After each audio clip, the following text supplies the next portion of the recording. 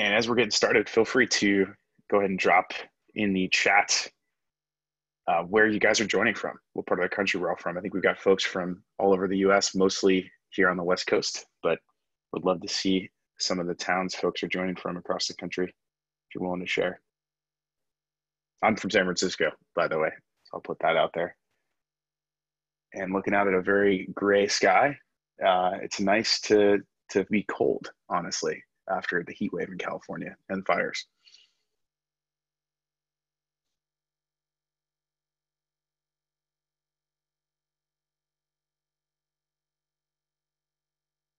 I see Leeds in the UK, which I love. That's awesome. And Chris is, of course, out in the Woodby. And awesome. So thanks, guys. Please feel free to keep throwing those out there. Love it. We're going to go ahead and get started. I know folks are going to be joining slowly, but as you can see, a lot of folks on the West Coast, but a lot of folks from other parts of the world, Dublin, Ireland, Toronto. Love it. And just so we have enough time for questions, we'll go ahead and get started. And I'm sure there'll be folks joining for the next 5 or 10 minutes as folks hop off of their meetings late. Zoom to Zoom, right? So quick agenda. We should be done with the intro by about 12:10. I'm going to start off with some trivia. A couple questions for you guys here. So a couple of trivia questions. And the way this works is if you could post your answer in the chat, the first person to answer the question in the chat will get a free NGINX t-shirt. Olivia, who's on the phone, will be reaching out to you guys after. And then, of course, one other thing to call out, you may get this a little bit later, maybe after lunchtime today, especially for you folks joining from other parts of the world where it's nighttime or where it's almost dinner, right? But we will be sending out Uber Eats codes to all the folks that actually join today, and it will go out after this event. So trivia, if you answer these questions right in the chat, we'll get you guys a t-shirt, and then anybody that joins will get an Uber Eats code. And you'll see both of those coming from Olivia. So when you get a note from Olivia, she's doing nice things for you.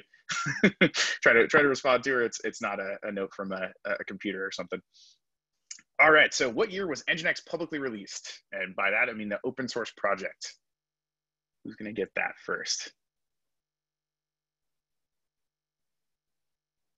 All right. Yeah. Looks like Mahesh got 2004, and we got a bunch of other folks. Quick on Google. So Mahesh wins though. Quickest trigger. I think you're out of the UK, so working well at night there, beating all the Americans here at our lunch hour. All right, so who acquired NGINX? This is kind of a fun one. Yeah, all right, Roman, you got it. That was kind of an easy one, but we got a lot of developers joining us, and I am, folks are always surprised that we were acquired, and we are now owned by F5. It's been a good home.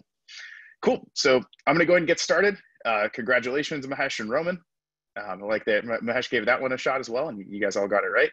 And we'll have some more questions for you guys next time. But I'm going to make a generalization to kick us off, and then we'll get into some more specifics. There's two types of apps in this world. There's greenfield apps and there's brownfield apps. That's a little bit of an oversimplification because this is kind of more what they look like if we're being super simplistic. But they're often mixed together, and this is where things start to get a little bit more complicated, right? So based on a brand survey that we did a few years ago, about 60% of apps in our customer environments, so you can think of this as NGINX, right? So this is NGINX pre-acquisition, folks that were aligned with us. We had about 1,500 customers at this time. And of the folks that responded, I think there were about 500 responses, 60% of their core apps that are still deployed are legacy apps, so monolithic applications. About 30% were hybrid, and about 10% were true 100% microservices applications. So we're still seeing, as was a couple of years ago, and certainly a lot has changed in the last couple of years, but we're still seeing a tremendous amount of monolithic applications driving a lot of revenue for business. And that means that this middle area is where most enterprise customers who have some sort of technical debt are going to be for years and years to come. So whatever we do, we kind of need to think about not only the greenfield applications that we're producing, but also like the brownfield and the stuff that we're refactoring into a microservices setting. The current CNCF landscape, I took this morning. I actually had to zoom out to 60% just to get the screen grab to work. It's pretty crowded. There's a lot of moving parts and pieces. So I'm going to try to simplify this a couple times, right? So it's a lot. What do I need to think about to start ramping towards actually getting Kubernetes into production state, right? So that's what we're going to try to get into. And this is one of the first questions that I hear folks ask, right? What flavor of Kubernetes are you going to leverage in your environment? So it's vanilla. I always like that phrase. There's vanilla Kubernetes. You can roll your own, add things to it, but there's a lot of other options as well, as you guys know, and it can be a pain in the butt to manage vanilla Kubernetes and all the upgrade cycles and everything else there. So there's the cloud services, right? Pretty robust framework on the cloud services with AKS, EKS, GKE is very mature. Certainly have customers using all of the above. And they're starting to get better about like actually having something that goes into an on-prem environment, right? With Azure Stack, Outpost, and Anthos. There might be a way to port these on-prem either now or in the future. And so that they can support you in multiple environments. But then there's also platform agnostic vendors. And this is where things start to get really crowded on this end too. There's Rancher, which actually, as you guys might know, was just acquired by SUSE. Still, I'm sure that they're going to continue to do great things. We're a good partner for them. Docker, which you guys may know, is actually Mirantis now. Red Hat, as you guys I'm sure know, is part of IBM. And then there's a bunch of other smaller players and folks that I'm forgetting, right? And most of them have either changed their name or been acquired, right? In Mesosphere's case, they changed their name and sort of their core strategy. In the case of like Apprenda or PKS, obviously owned by much larger companies now. So this is also a fairly complicated landscape if we just try to answer this simple question. And I talked to a customer earlier this week who actively is evaluating like 4 or 5 of these, right? Just to try to narrow down the scope. So how can we, make this a little bit simpler? And what we're going to try to focus on today is figuring out our application routing, monitoring, and security strategy, right? So if we're looking at what we can focus on, right? App routing, we typically see NGINX as the most commonly deployed ingress controller in a Kubernetes environment, and we have existing tooling for just about all of those Kubernetes platforms that I was showing you before, right? So existing integrations, and we'll continue to upkeep those integrations and have relationships with those companies.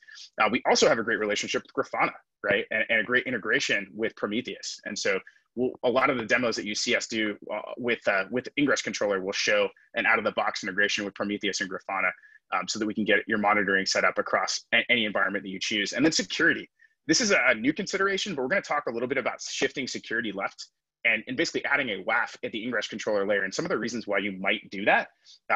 It's not at all a necessity or requirement for every company, but it is something that we're seeing more and more, in particular on the West Coast, right? So if we figure these things out, we build a platform agnostic tool chain, we can solve these problems one time and solve them for good, right? It doesn't matter necessarily what platform you end up choosing for Kubernetes. We will have a production ready application routing, monitoring, and security strategy that can port to those different applications. And as you saw, a lot of these companies get acquired. There's been a ton of movement in that space. And so it could be that your enterprise has a great relationship with VMware. It could be that you have a great relationship with the Google team, and they acquire somebody that was a small player, and now it makes more sense to use that technology versus what you're currently using. The only constant in this space has changed. So let's try to build something that's platform agnostic and that can move around, right? That's what we're going to talk about today. So in the Kubernetes environment, we're adding several more locations to deploy app services and specifically security services. And what we're going to review today is the Ingress Controller tier, where you're probably familiar with deploying a WAF. We're also going to talk a little bit about this, is deploying a WAF at the edge. So why would I deploy a WAF at the Ingress Controller tier? We're not going to talk about per service proxy or per pod proxy. We just want to call out that NGINX is lean enough that we are, I think, the most commonly deployed container image. About 25% of all containers out there are running NGINX in some way, shape, or form, according to Sysdig. And then we also, are the most commonly used Ingress controller, right? So about 62% of all Ingress implementations are NGINX. But we're lean enough, and the WAF that we're going to talk about today is lean enough that we can fit in either environment, in a container and in a container on a Kubernetes environment as well. All right. And there's 3 criteria to determine where to deploy this service, right? So if we think about the traditional way to deploy, right, closer to the edge, we think about NetOps and SecOps personas, as all of you guys know, and as some of you guys are probably doing in your day-to-day. We're seeing DevOps, and all of us term DevSecOps, take a bigger role in the environment and use slightly different tool chains, things that are a little bit easier to automate. And that's where we start to see security shifting left, right?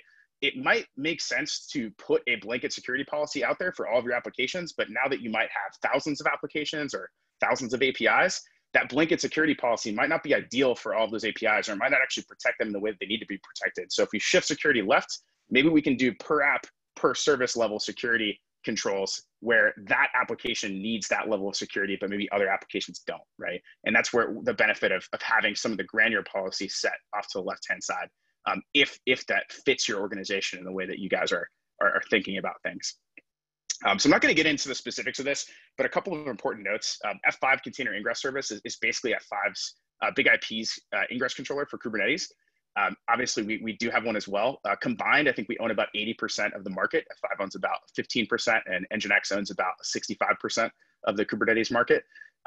We are going to be integrating these, and so that it's clean to deploy, and you can have your DevOps folks and application owners own their ingress controller, and the network team can seamlessly integrate with that. So we want to make sure that existing investments and things that folks have invested in at the network layer will work right in this new environment, but that each tool is doing the things that it's ideal for. And with that, we're going to talk about WAF on Ingress, and I'm going to pass things over to Chris to take over and get into a demo, show this thing in action. Great, thank you, Adam.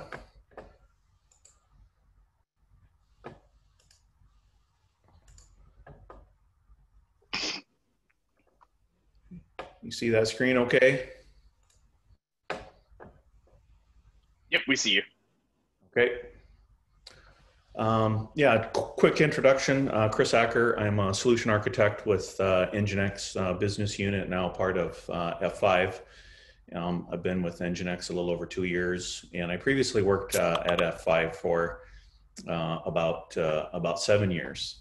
So what I have for you today is just a few slides just talking about high-level security stuff, nothing too intense, but then I'm going to show you a demo, and we are going to actually build an App Protect firewall on CentOS for the edge use case, and then we're going to do the same thing with a Kubernetes Ingress Controller, and I'm leveraging a demo environment we have internally at F5.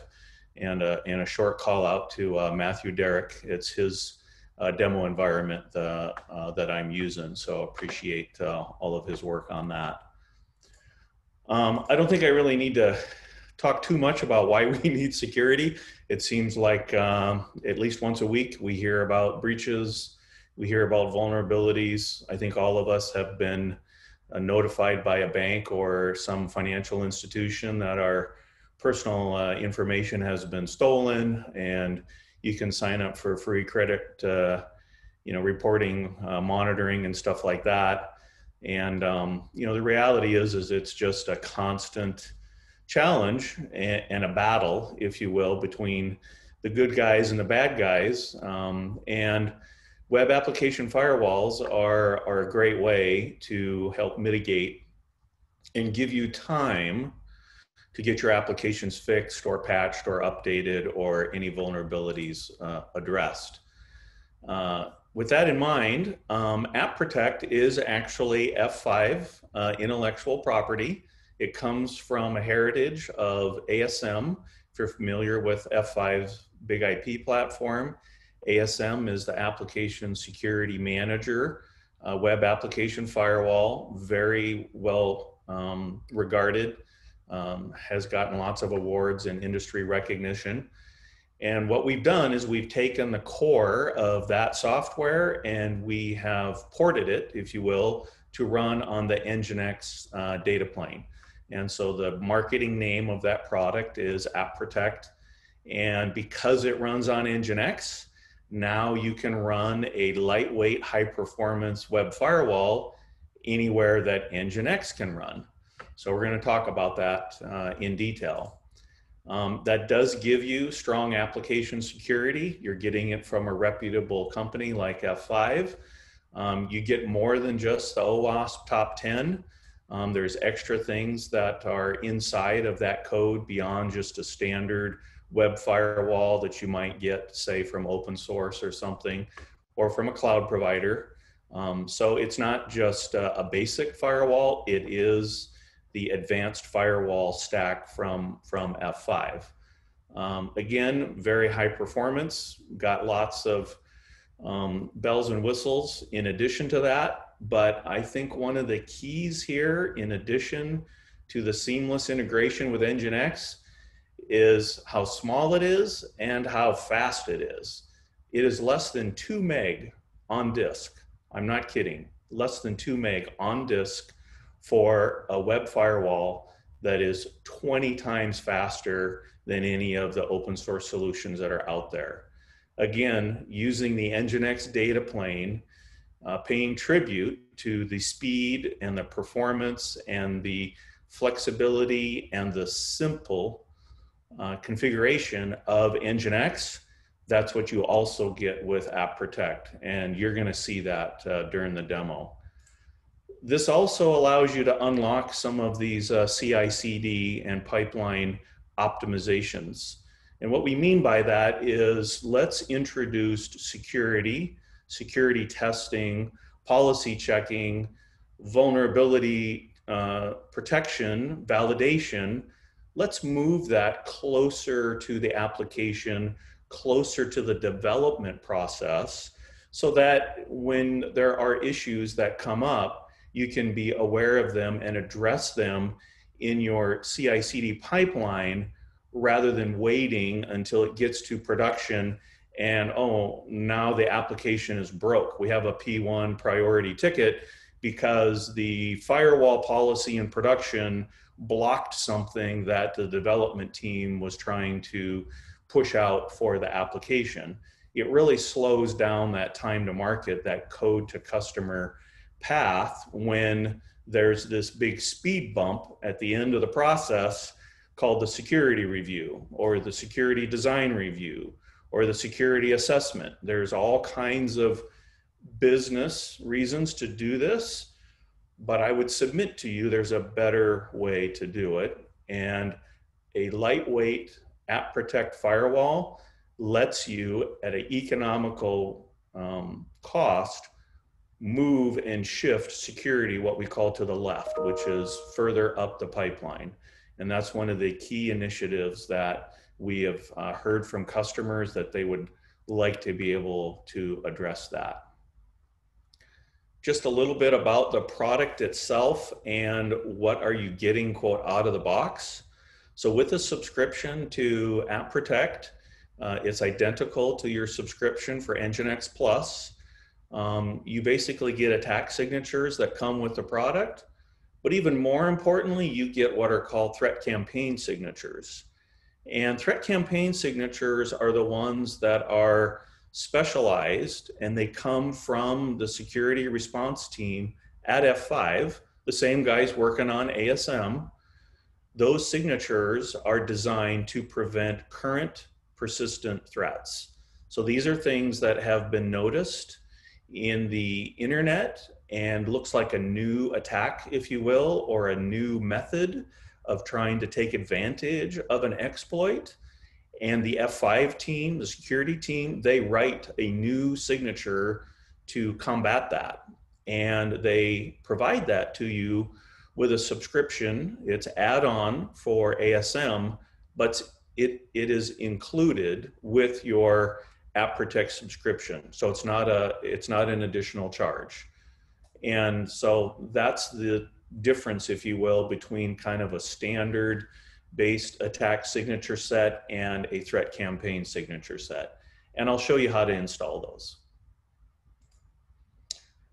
Because we have this lightweight firewall, as Adam mentioned, we now have some additional opportunities and locations that you could consider putting firewall technology from a web application perspective. I'm going to show you the edge, and I'm going to show you the Kubernetes Ingress, but you could also load this on your API gateways. About 40% of all API gateways are running NGINX under the hood, whether you're on-prem or in the cloud. If you have a specialized firewall requirement, you could actually run this in a pod. I'm not going to demo that for you today, but we do have demos available for that, running App Protect in a Docker container. Again, it's 2 meg on disk, so it's very lightweight. So it is very practical and possible now to run a state-of-the-art web firewall, very high performance, with a small footprint in a container or a pod if you need to. And then last but not least, you could also decide to deploy a specialized proxy with firewall to protect a particular microservice or something that you want to be able to protect. And this is kind of the recap slide that Adam mentioned. We do now have additional locations for where you could do this, especially in Kubernetes. And back to the CI/CD pipeline comment, we've tried to make it as simple and as easy as possible to add these policy definitions. So once you decide to do application firewall further up in the pipeline as part of your functional testing or security testing, you can simply change these policies. And I will also submit to you that these policies can be different for different apps and for different teams, and apply the appropriate level of security depending on what that application is actually going to be responsible for. If it has financial information or HR information or HIPAA information, you may have a tighter and more restrictive policy, but you don't need that for other components of the application. So it allows you to surgically apply web firewall technology where it makes the most amount of sense, and you get to determine how granular or how broad those security policies are. So with that, I'm going to transition now over into the demo environment, and I'm just going to give you a quick overview of what the demo environment looks like, and I'm going to show you how to install and run NGINX App Protect on both a standalone CentOS server and also with a Kubernetes Ingress Controller. So I call this my 357 demo. It takes 3 commands to install it, 5 lines of configuration to turn it on in NGINX, and I guarantee you we'll have this running in 7 minutes or less. So that's my 357 demo. A little bit about the architecture itself. It's very simple. I just have a CentOS server. We're going to load App Protect on that. And I have a Kubernetes 3-node cluster in this lab environment. And I have 4 different pods that make up the main web application. It's a financial services application. I'll show you the UI for that in a minute. It has a couple of apps and a back end. And then off to the side, we have a ELK server. That's the Elasticsearch and Kibana. So this is where we're going to see some of the logging events and some of the things that are presented from the firewall itself, from App Protect. So again, pretty simple in a short amount of time. That seems to be about right. So here's your 3 install commands that you need to do in order to install App Protect. I will highlight that we are using whatever package manager system comes with the native distro of Linux that you're using. So in my case with CentOS and Red Hat and Oracle, that would be Yum. If this was on Ubuntu, you would see these apt get commands, which would be very similar. But in essence, we're going to install App Protect. We're going to install the latest signature set.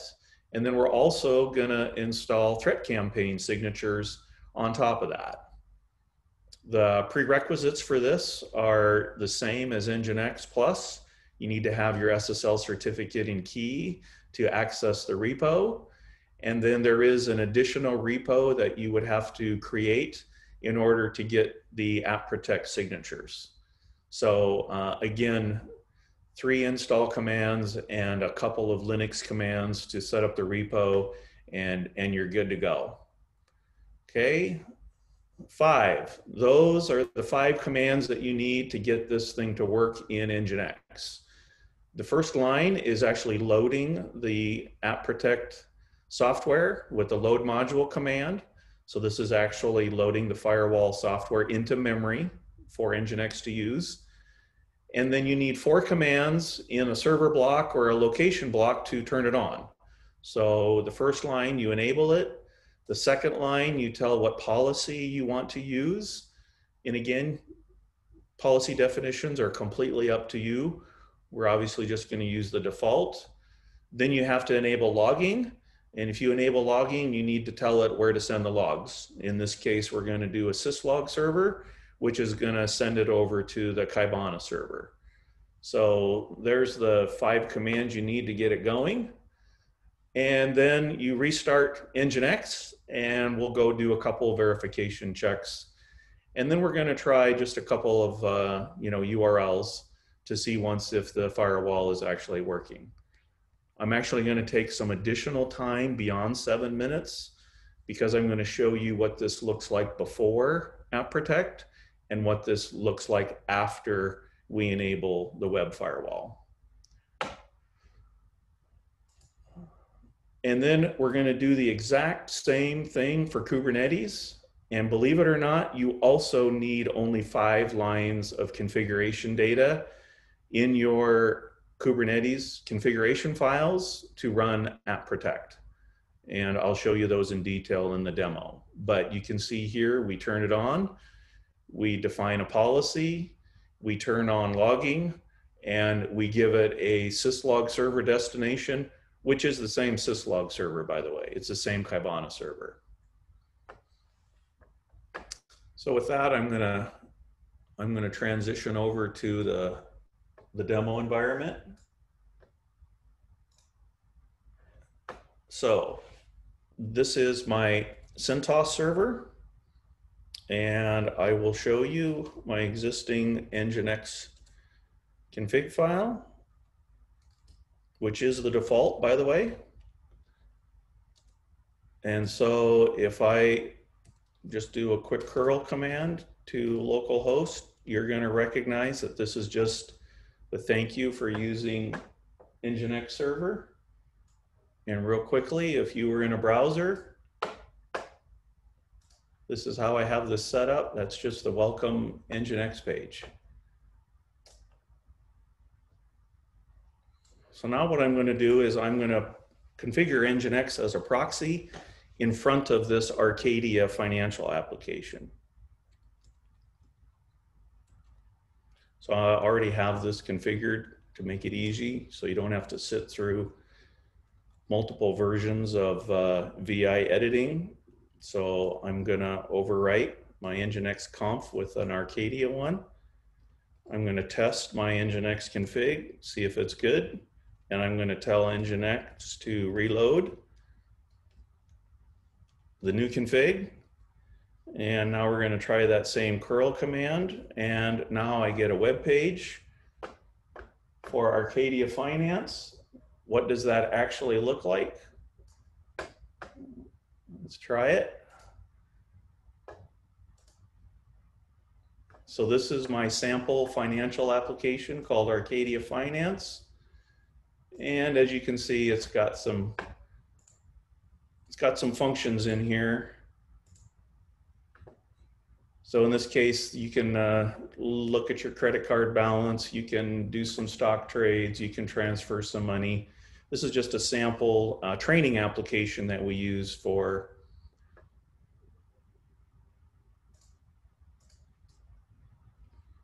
So now what I'm going to try to do is I'm going to try to run a cross-site scripting attack.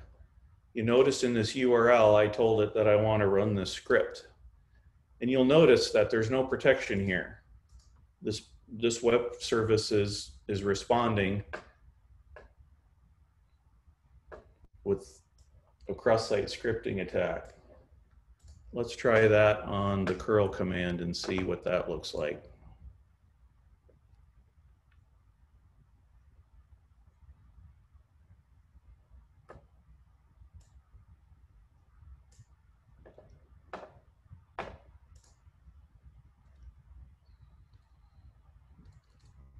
Okay, so I've done 2 cross-site scripting requests, and this application server, this web page just says, no problem, here you go. You can have whatever you want.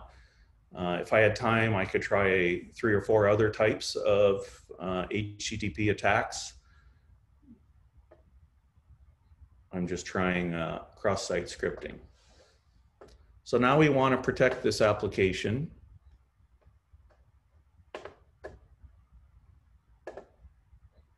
So now I'm going to install apt protect. So I said there was 3 commands. Here they are.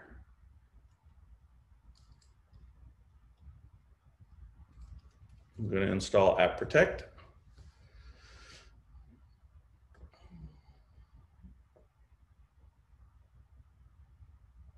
It's going to download a few dependencies from the internet.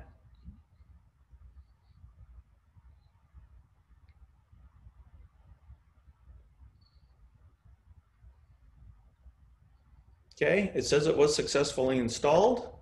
I'll just point out a couple things here. This is the version number. So if you're looking to verify what version you're running, it's 3.9.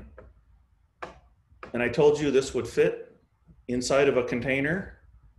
Would you believe me if I had told you ahead of time that the size of this binary is only 172 kbytes? Probably not. So now let's download the signatures.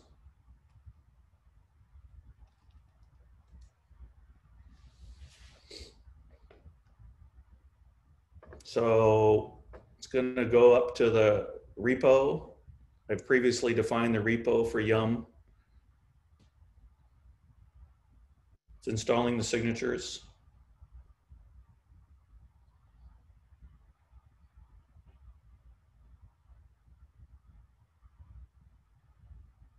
I need the Jeopardy. I need the Jeopardy time clock.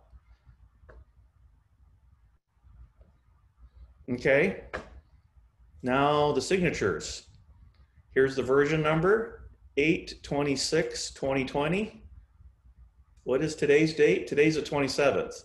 So these signatures were literally updated yesterday, if you believe this timestamp. And they are 1.3 meg in size.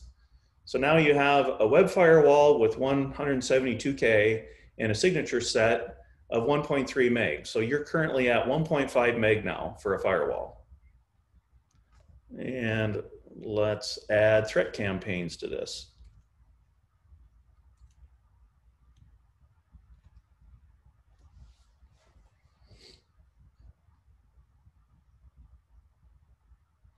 Okay, so now we have threat campaigns. Timestamp is from 8/24, so a few days ago. And the install size of the threat campaigns is 113K.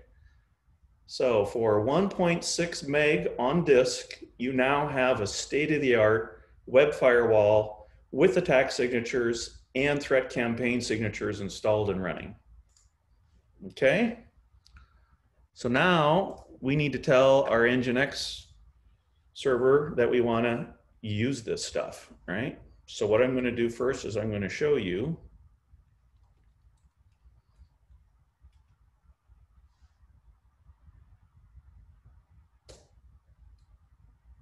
the original configuration file for Arcadia.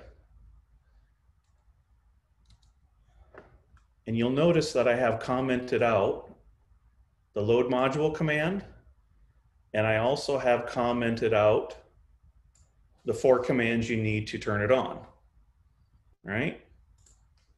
So what we're going to do is we're going to copy over top of that.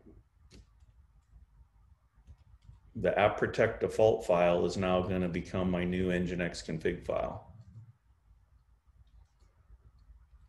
So now if I look my NGINX config file, if I could type,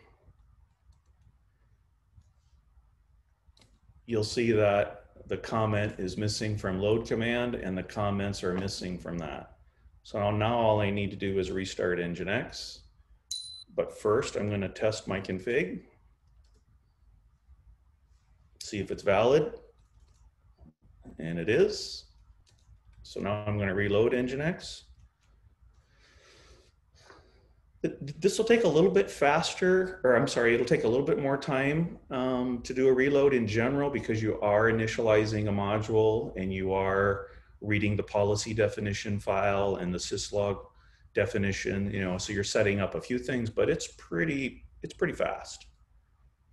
Okay, so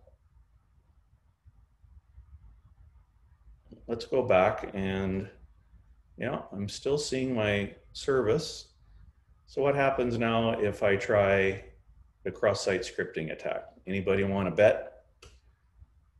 You'll notice that I get a reject message now immediately from NGINX that says this object was rejected, or this request was rejected. And you'll notice on the far right over here, let me zoom in just one here, this support ID number.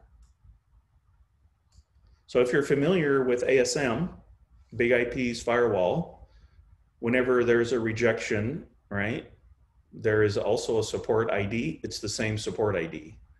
The support ID numbers are very similar to what you'd see in ASM. They are a 64-bit random number assigned to each rejection or each request. And if you're familiar with NGINX Plus's request ID, that is also a 64-bit random number generated to track every request. And this is important because if you're trying to work on security policies and it's breaking things, you want to know very clearly which request was broken and why. And so this is why the support ID is so important. So let's go take a look at that on the browser, see what the user experience would be. So if we go back to this page and I hit refresh a couple of times, it's working as expected. But now I try to launch that same URL with the cross-site scripting attack in it, and I got a very similar rejection message in the browser. And again, it's highlighting, right, what that support ID is. So now it's time to show you what that looks like in Kibana. So as you're probably aware, Kibana is kind of an open source event management tracking graphing system. And the NGINX App Protect team has graciously provided us some built-in, or what we call default, dashboards, so you don't have to build them all yourself. And they look like this. And what you'll see here is that, yep, there's been a couple of requests that have been blocked, and they've been sent over to Kibana and added to the logging engine, and now we can visualize them. And you see here the kind of info you would expect on a web firewall management console, like where the attacks came from, what signatures were violated, what kind of distribution did you have for the types of attacks. Unfortunately, the GeoIP map does not work in a lab environment with addresses. But I'll just point out that here is an error message.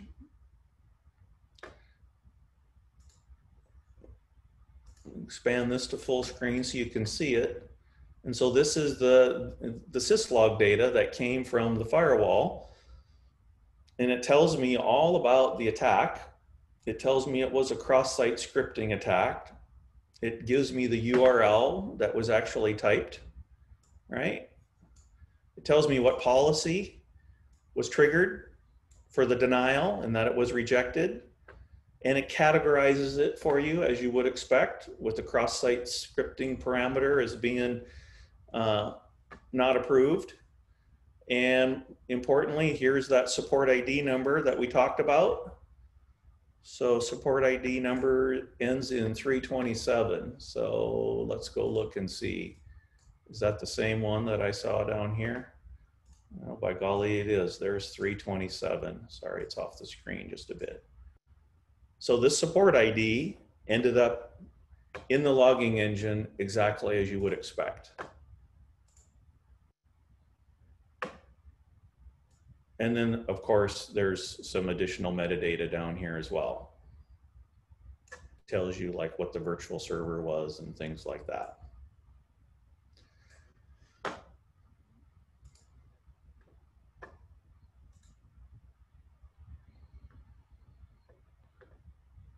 Let's see if I can find another one.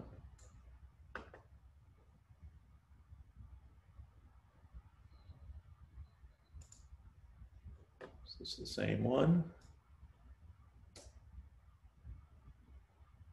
Yeah, that's the same one.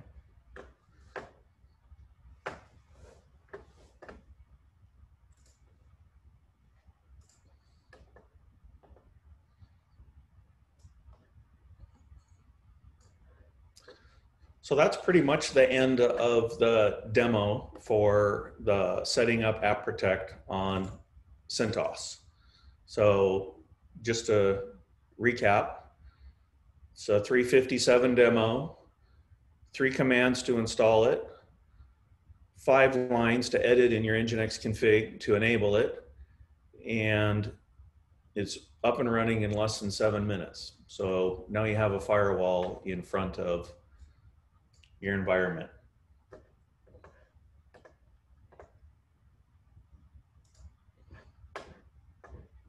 So now what we're going to do is we're going to do the same thing, but we're going to do this on Kubernetes. So let me go back to my architecture slide. So we just did this one up here, the App Protect CentOS on the edge in front of this Kubernetes application that's running. Now we're going to take the Ingress controller and we're going to do the same thing. So I'm going to show you what it looks like before and then after we add App Protect.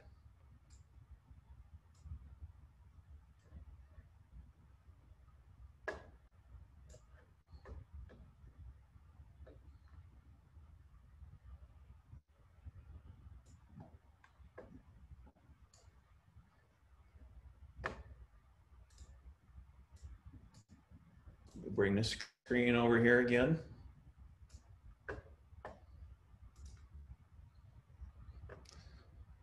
So this is the application in Kubernetes, and you'll notice up here in the address bar, the host name is different. Now I am going directly to the application using the Ingress controller on a node port. So I'm not going through the CentOS server at all. I'm going directly to the Kubernetes Ingress. And same thing should apply. We should be able to log in and see what's going on this application. And if I try a cross-site scripting like I have on the other side, because I'm going direct, I'm now going around the CentOS firewall. You see that there's no protection here for this cross-site scripting request. It's going through on its own. So let's fix that. Let's add an ingress controller. Well, before I do that, let me show you what it looks like from a Kubernetes perspective. So this is the Kubernetes dashboard, if you will, that is running in this environment. And there's a bunch of stuff in here. So first I'll switch to the application itself. So it's in the default namespace. Here's my 4 pods, the main, app 2, 3, and the back end. And there's their names, and they're up and running. The next thing I'll show you is the NGINX plus ingress controller. So this is what is routing the request. So this definition, let's go look at the pod here. And this is the ingress controller itself. And I'm just going to point out a couple of things. The first one is that this is running version 1.6.3. So this was built using an older version of Kubernetes Ingress Controller that does not support App Protect. You need version 1.8 or higher in order to be able to run App Protect inside the Ingress Controller. And the last thing I'll show you is the Ingress Controller definition, actually the service definition. So I've named this Arcadia Ingress. And this is what does the routing, if you will, to the different pods.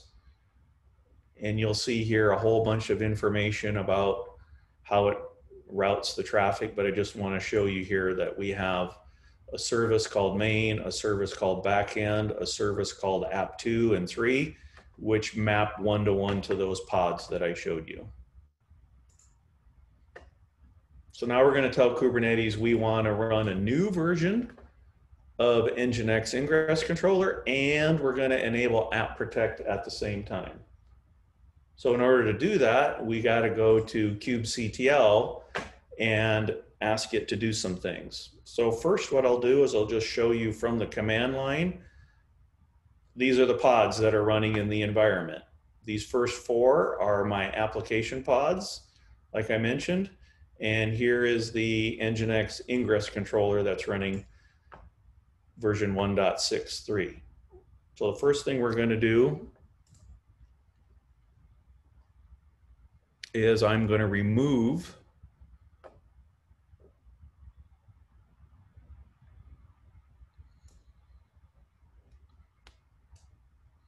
the existing definition for all of this stuff.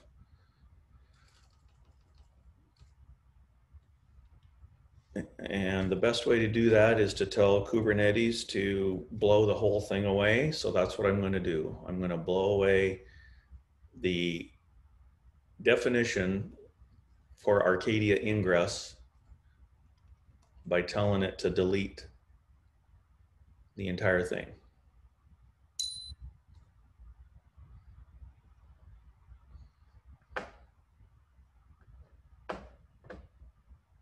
And if I do that and bring back the Kubernetes dashboard, what you'll see is that the ingress is now gone. There's nothing to display. And so there's no way for traffic to get in and out of that. And if I go try to do anything with this Arcadia app, it says the site cannot be reached. So I've deleted the entire thing. Mind you, I haven't deleted the pods. The pods are still running. I've just deleted the ingress, which gives you access to those pods. So now I'm going to say, okay, I want a new ingress controller, and I want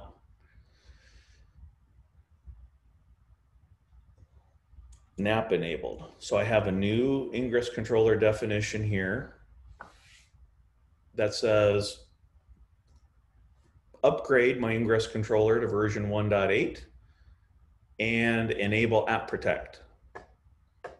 That was pretty simple, one command. I've upgraded the whole thing.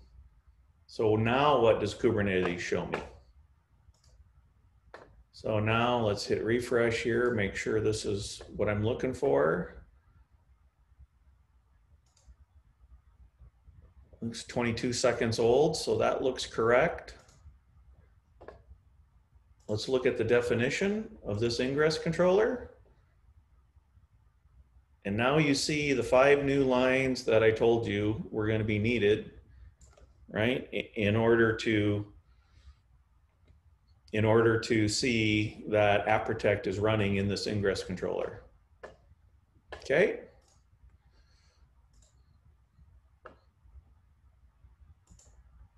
Let's look at the ingress controller itself. I told you that we were going to upgrade it. Let's see if I'm right.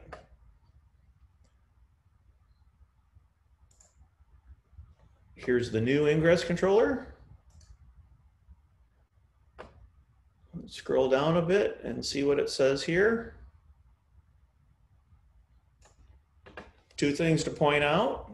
It is running version 1.8. And you notice on the arguments when it starts, I'm going to enable app protect. So now I've told it to update the version. It's pulled a new image. It's running the new ingress controller software, and I've told it to turn on app protect. So that's important because the ingress controller is where the firewall software is actually going to run. Okay. So let's try this again. So this is now working.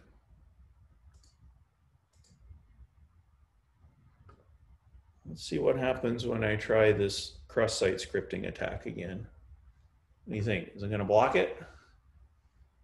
Okay, looks like it blocked it. There's my new support ID number, 081. Let's see once if Kaibana's picked that up yet. Got a couple of blips there. Let's go take a look. This one here got blocked. It's probably this last one. So now we're going to drill down into this request violation. Log source. So this is where the event came from. Does that match the ingress controller that I just told you that was started? Looks like the same ingress controller to me.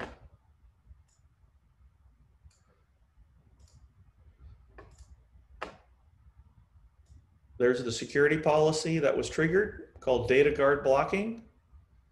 Same thing, cross-site scripting. Here's your support ID number, 081. Does that match? 081, that matches. So I'm looking at the right event.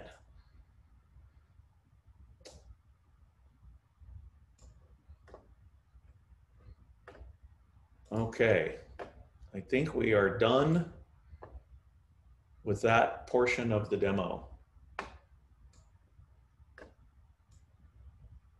So just a few slides to wrap up. In summary, I showed you the 357 demo, 3 install commands, 5 configuration commands, 7 minutes or less, you can be running NGINX on a standalone CentOS server. Very similar speed, if you will, with the Kubernetes Ingress Controller, in that once you have your Kubernetes files defined, it's pretty easy to enable NGINX app protect in the Kubernetes environment. We also get questions from customers about what size, how big is it, how fast is it, what kind of resources does it consume. To recap, the app protect was 172K on disk. The signature file was 1.3 meg on disk. The threat campaign repo was 113K for a grand total of about 1.6 meg on disk. You can almost run this from a floppy drive, very similar to running NGINX from a floppy. And what about performance? So as you're probably well aware, open source software and free packages sometimes don't perform as well as you would like. And so this is some test results from internal testing with the App Protect team. And I'm very pleased to say that it has significant performance improvements over open source solutions by a factor of almost 20. And you get the extra protections, like I said, above and beyond the OWASP top 10. And the latency is phenomenal, as in it doesn't add any more latency to the request being processed. So you really do have access now to the best of both worlds. Lightweight, fast NGINX data plane with a lightweight, fast firewall from F5 and the App Protect and ASM security teams. So very excited about this, and I'm sure customers will be as well. Just in summary, we'll send this out after the webinar, obviously, but these are links to the product pages, the threat campaign, the signatures, the ingress controller. Some of these things can be demoed. There's actually an App Protect demo that is available on GitHub, so you can see that if you want to play with that for yourself. And when we talked about CI/CD pipeline, we also have some resources for you, like an Ansible playbook, an Ansible role for you if you're using Ansible in your CI/CD pipeline.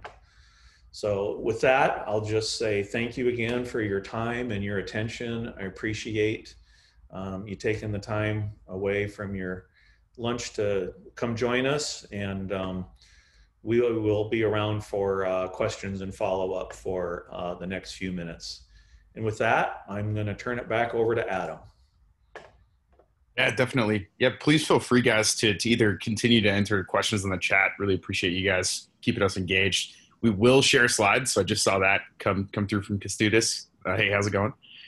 We will share slides, and you guys will have all these links. That's part of why we were cool to rush through some of the slides. We wanted them to be available for reference, but not necessarily important to go through them in detail. And you guys can click the links in there as well. So with that said, feel free to come off mute, ask questions live. We might have folks jumping over each other, but feel free to do that or ask them in the chat, whatever you're most comfortable with, and we'll address one by one.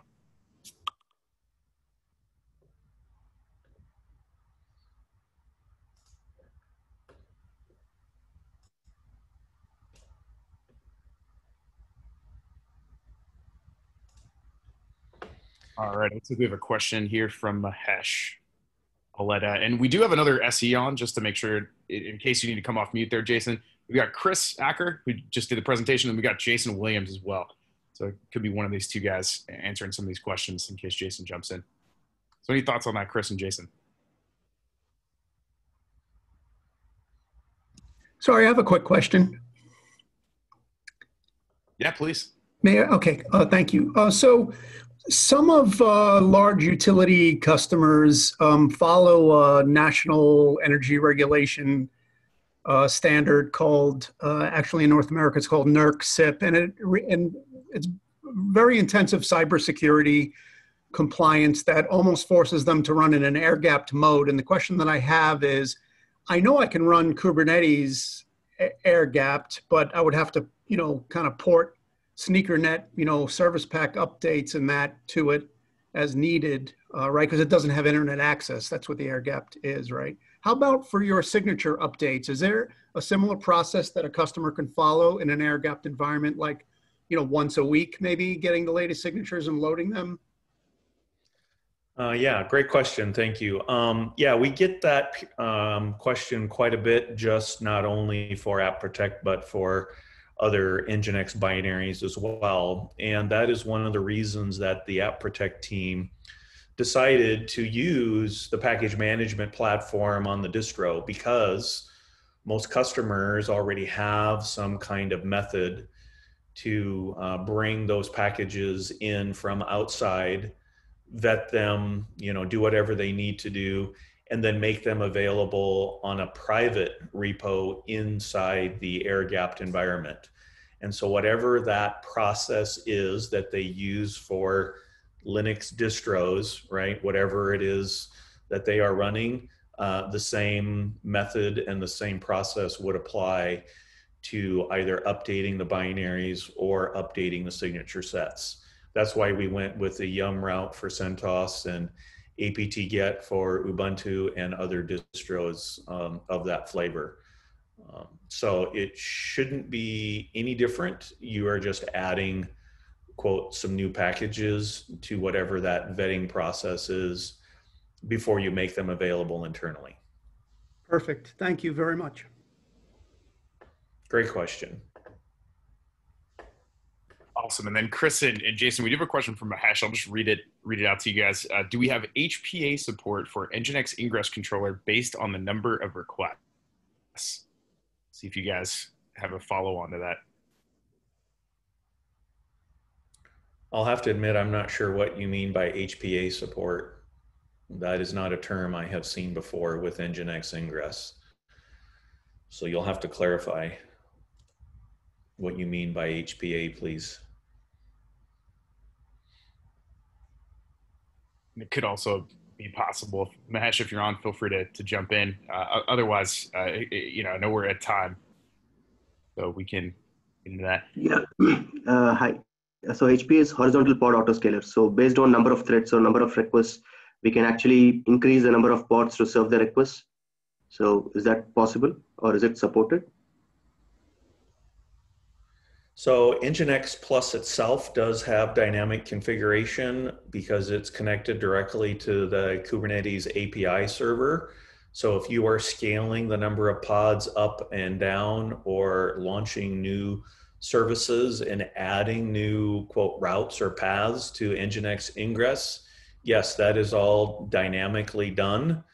but NGINX itself does not have any built-in artificial intelligence or machine learning to tell it when to auto scale. That is a command that it can receive and process, but it doesn't do it autonomously.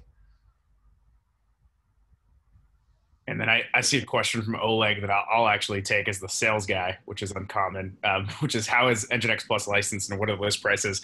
I'm going to give you a very salesy answer, unfortunately, which is so two things. One is we built NGINX Plus pricing more around like a lot of the initial customers that we had, right? So you think somebody that is rolling us out as a load balancer, as an API gateway across maybe 3 or 4 regions, maybe you need 2 to 3 instances per region. Our pricing model scales really well in that setting. Where it can break sometimes and where we're very sensitive to the fact that we might have to do something a little bit more custom is in a container environment, right? And I can tell you, like, I have a customer in production who's scaled up and can run 50,000 instances of our software. And we're really built to, sell in the 20 to 300 or 400 range, right? So you can imagine that's a custom thing we had to kind of work through with them. So I don't have an exact answer for you, other than we've done this before. We've had to get into container pricing. We know that some of these environments are kind of hairy and complex. We've taken a lot of folks to production in Kubernetes with very, very different architectures and requirements, and we'll do what we can to make licensing aligned to whatever it is that you're trying to accomplish, because we know that you need flexibility in this environment, both before, like as we're working on a contract, and after, right, as you're needing to scale up and down and be a little bit more dynamic. So that's something we're sensitive to and we've had experience with. So apologies for the non-answer, but that's the best we can do on this call. Happy to chat one-to-one afterwards, or put you in contact with the right folks if needed. Any other questions, guys? And we're here to stay for a little bit longer. We had our time blocked. I know that some folks probably have to run to another Zoom call, but feel free to jump in. I just want to say I really enjoyed the presentation, and I thought that 357 was very unique, and it kept my attention anyway. So thank you very much. I'm going to go. Thanks much, Steve. Last call out, guys. Feel free to send us an email. Oh, go ahead, Kęstutis. I see you there. Hello. I just want to say the same. It was a great presentation, very, very neat and very clear, and also covers things like our needs. We're running an air-gapped environment. We trying to. I'm working with Chris, by the way, so as well. So he aware of our requirements. My question is this: if you decide to push new signatures, would we need to reload NGINX each time, or this will be addressed dynamically? Let's say. Currently, it does require a reload. Reload. Okay. Mm-hmm. It has to reread the signature file. That the signature file, as you can imagine, is a I think JSON formatted, basically a text file with all of these parameters in it. And when you talk about the threat campaigns, those are highly targeted, very narrow, specific rules looking for very detailed things. And so those have to be defined in the threat campaign file. And in order for those to be running in memory, you have to do the. Okay, thank you. Yeah. And please feel free to keep jumping in with questions. I see we still have a number of people on the line. So thanks for staying with us for a little extra time. I'm just going to call out, we do have a free developer conference we're hosting virtually in just under a month, guys. So please feel free to sign up. This will also be on the slide deck that we send out, so you don't have to memorize it now, but you can go to the website now if you so choose. But we've got Sprint coming up where we're going to be talking about things like NGINX Service Mesh, which I called out in the chat, and a number of other solutions that we're bringing to market, along with a lot more content on App Protect in this use case, and just a little bit on what we'll be showing. But another great way to engage while we're all stuck at home and learn about some stuff if this is all relevant to you guys. And then we should be hosting more events like this after Sprint. We're going to let our marketing and events team wind down, but sometime in October, November timeframe, should be trying to do a little bit more. And speaking to NGINX Service Mesh, yeah, I can speak at a high level, and maybe Chris, if you want to drill down. Basically, I think that the fair question is like, why build another service mesh? There's a million of these things out there, right? You got some good tools from Console, Hashi and Console Connect. We've got Kuma from Kong. We've got, Linkerd, and then obviously Istio and a bunch of different flavors of Istio right now to roll under. What we found kind of across the board, and there's some interesting things about Console Connect and Kuma, but in practice, we found that very few of our customers and users, for that matter, actually got Istio into a production working state. And that's because it solves a lot of problems, but it's also very complex, and we've seen it create additional problems that customers weren't really expecting. And also introduce a significant amount of overhead, both in latency and in compute. Anecdotally, I had a customer tell me that Istio, we ended up rolling them out under NGINX Ingress across a couple of regions in GKE, but their Istio deployment for one application, granted big application, max load was, I think, 120,000 SSL transactions per second. So that's what they were scaling to. Their Istio, the bill from the cloud provider for the compute required to run just the Istio bits and bytes, right? So just Istio software packages was like $200,000 to $300,000 a year, right? So there was a significant overhead on compute usage that they were concerned about, along with latency and sorting through some of that. So we think Istio is a great platform. We just don't know that it's ideal for mass market in a lot of use cases. So what we did with NGINX Service Mesh is we tried to bring, NGINX is a pretty flexible proxy. So we wanted a service mesh that was very focused on the data plane. Envoy is a great project, but it's not actually owned by any of those platforms that are being built around it, right? Like the Istio team and the Envoy team coordinate, but a lot of these other tools that are built on Envoy are not actually being run by the Envoy engineering team. We can say something a little bit different. We can actually build a service mesh that's geared towards the proxy under the hood, right, in NGINX Plus. And then at the same time, we feel like Istio is pretty heavy, and so we wanted to build something that was lighter weight, so easier to spin up, easier to get started, and something that folks can roll out quickly, right? But with that said, Istio can do a lot of cool stuff, and we're not going to just try to replicate that. We wanted to actually differentiate, and those are some of the ways we're thinking that we can differentiate. But that, again, is something we're releasing next month. Ingress is very mature. It's been around for a long time. Service Mesh will be new in September. We'll be talking about it more at Sprint if you want to see more. Chris, did you want to add anything to that or tweak anything, man? Well, I guess I could give you a little bit of a teaser in the sense that, as you can imagine, the Ingress controller is the tip of the iceberg on what NGINX is going to be, NGINX and F5 are going to be doing for Kubernetes environments, going forward. So I think it's pretty obvious that in order to be a player in this space, you got to have a rock solid high performance Ingress controller, which we now have. And we're continuing to add features and functions, to that platform. But that's also the stepping stone, if you will, for managing east-west traffic inside of a cluster, pod to pod, service to service, however you want to describe it.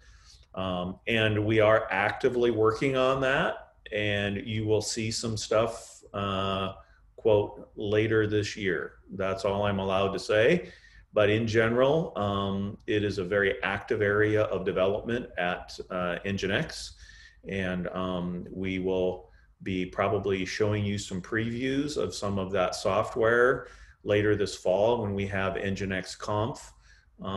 That's usually when we kind of do some new product announcements and some release announcements and things like that.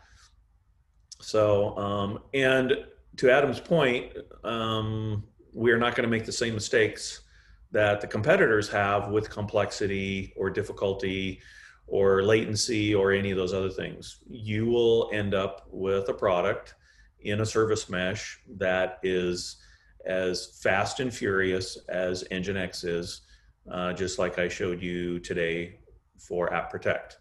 So if you need something right away, go for it. If you're not really sure or you're in evaluation mode, I would encourage you to, wait and see what we bring to the table, because I think you'll be impressed.